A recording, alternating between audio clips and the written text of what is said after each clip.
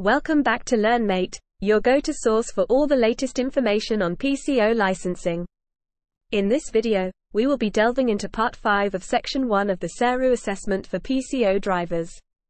Specifically, we will be covering questions related to change of address, personal circumstances, fines and charges. So sit back, grab a pen and a paper, and get ready to learn.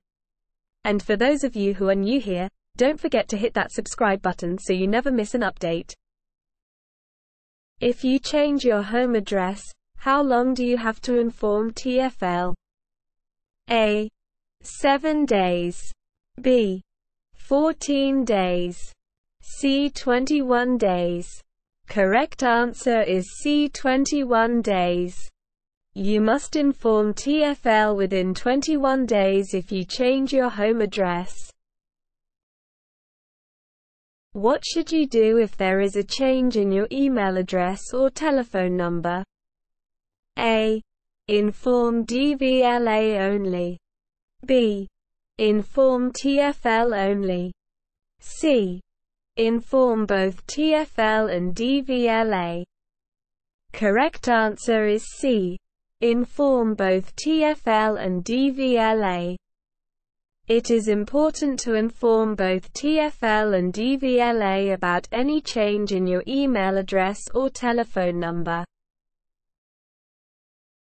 According to the regulations, which address should be the same on your PHV driver's license and DVLA license?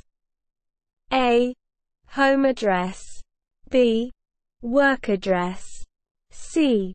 Email address. Correct answer is A. Home address. The address on your PHV driver's license should match the address on your DVLA license. When should you inform TfL if you have been disqualified from driving due to breaking the law? A. Immediately. B. Within 7 days. C. Within 14 days. Correct answer is A. Immediately. You should inform TfL immediately if you have been disqualified from driving due to breaking the law. What must you do if you are the subject of a mental health order or sexual offences order? A. Inform TfL. B. Inform the police. C. Inform DVLA. Correct answer is A. Inform TfL. You must inform TfL if you are the subject of a mental health order or sexual offences order. If you have a private hire or taxi driver's license with another licensing authority and it gets suspended, what should you do? A. Keep it to yourself. B. Inform TfL. C. Inform DVLA. Correct answer is B. Inform TfL. If your private hire or taxi driver's license with another licensing authority gets suspended, you should inform TfL. When should you inform TfL if you are arrested, charged with, convicted or cautioned for any crime? A. Within 24 hours. B. Within 48 hours. C. Immediately. Correct answer is C. Immediately. You must inform TfL immediately if you are arrested, charged with, convicted or cautioned for any crime. Are the police responsible for informing TfL about any offences you have committed? A. Yes.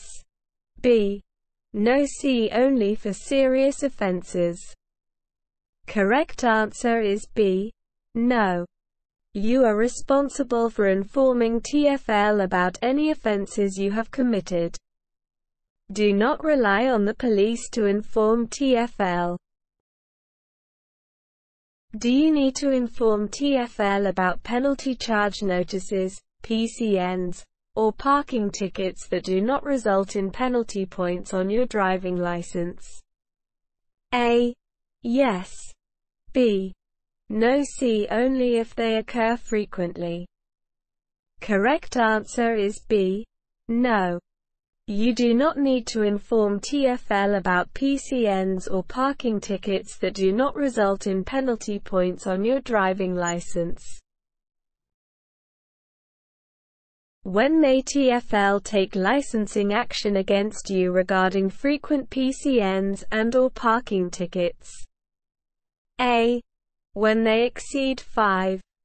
B. When they exceed 10. C. When they are frequent.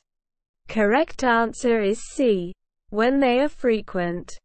TfL may take licensing action against you if they become aware of frequent PCNs and/or parking tickets, as they expect all licensed drivers to behave responsibly. What may happen if you fail to inform TfL about any convictions? A. Warning letter will be issued. B. Temporary suspension of license. C. Revocation of license. Correct answer is C. Revocation of license. If you fail to inform TfL about any convictions, your license may be revoked. What should you do if you change your address according to DVLA? A. Nothing. It's not important. B. Return your London PHV driver's license. C. Update your driving license with the new address. Correct answer is C. Update your driving license with the new address. You should update your driving license with the new address according to DVLA. That concludes Section 1 Part 5 of our series. We hope that this video has provided you with valuable insights and knowledge. For additional mock tests covering other sections, we have included the relevant links in the video description. We kindly request that you subscribe to our channel for regular updates on mock tests and informative videos related to exams. We appreciate your continued support and thank you for watching. Don't forget to like, share, comment, and subscribe to stay connected with us. Stay tuned for more engaging content. Thank you.